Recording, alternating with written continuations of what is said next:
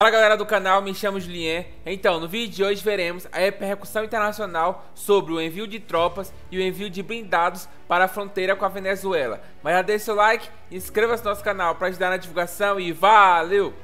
También de Brasil, el ejército brasileño va a enviar 20 vehículos blindados a la frontera con Venezuela ante las tensiones entre el gobierno del presidente Nicolás Maduro y Guiana en la disputa por el control del territorio del Esequibo. El domingo, más del 95% de los votantes venezolanos aprobaron en un referéndum la anexión de esta región rica en petróleo, gas y minerales. Los vehículos blindados modelo Guaicarius van a salir de los estados de Río Grande do Sul, Mato Grosso y Paraná y van a tardar cerca de un mes en llegar a Roraima, la frontera con Venezuela y Guyana. El equipamiento va a estar ubicado en el cuartel del ejército en la capital, en Boavista, que se transformará en un regimiento de caballería con 130 soldados. La Policía Federal también ha reforzado su presencia en esta región. El ministro de Defensa, José Mucio, afirma que el operativo ya estaba planificado para combatir la minería ilegal, pero que también se podría utilizar unidades blindadas para garantizar la seguridad en la zona.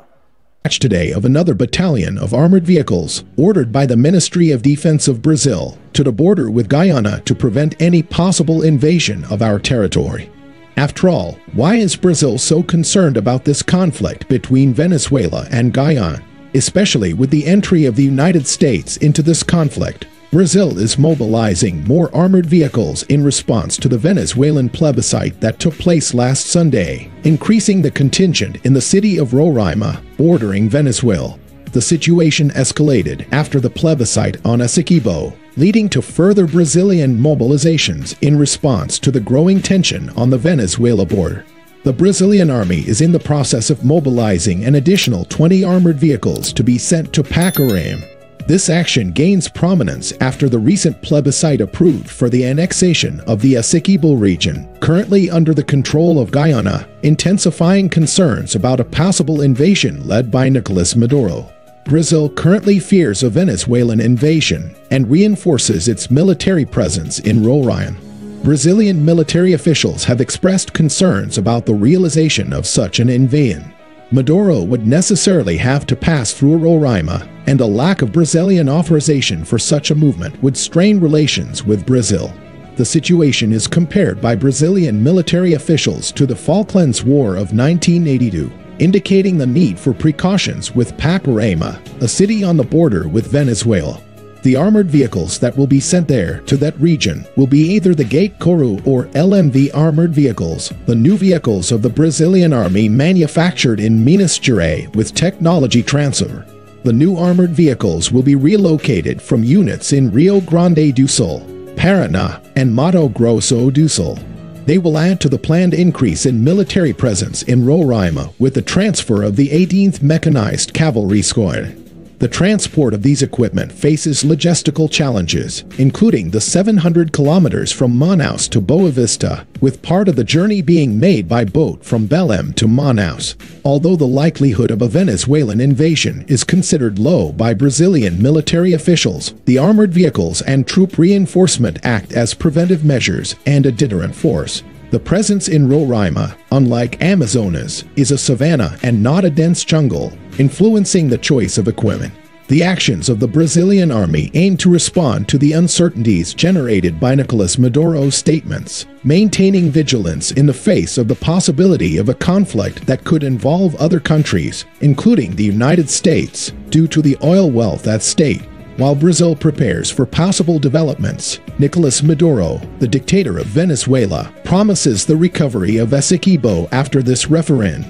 Guyana, in turn, remains vigilant in the face of increased tensions in the region, while the international community is closely watching these developments. In this complex situation, the tense developments in South America put Brazil on alert due to the growing possibility of a direct conflict between Venezuela and Guyana, a scenario that could have regional implications, and even drag the superpower, the largest military power on the planet, which is the United States, into this confrontation. The central concern lies in the oil issue, with the Essequibo region being a focal point of 10. Celso Amorim, an experienced Brazilian diplomat, highlights the complexity of this situation. He explains that, in addition to territorial disputes between Venezuela and Guyana, the presence of oil in the Essequibo region makes the conflict even more volatile. Amorim emphasizes Brazil's concern about the risk of U.S. involvement in this scenario, given the history of intervention in regions rich in natural resources. The Essequibo region, potentially rich in oil, has become a critical point of contention.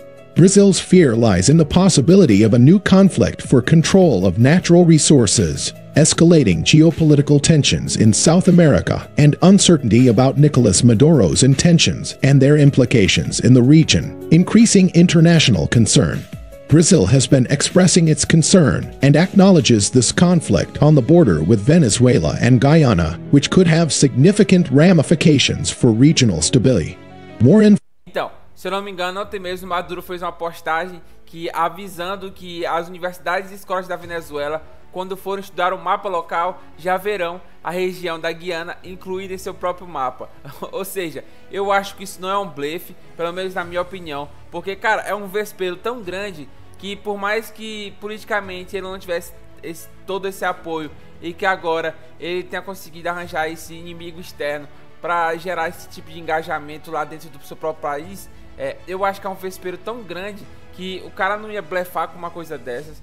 Ou se ele tá blefando, ele é mais maluco do que eu pensava.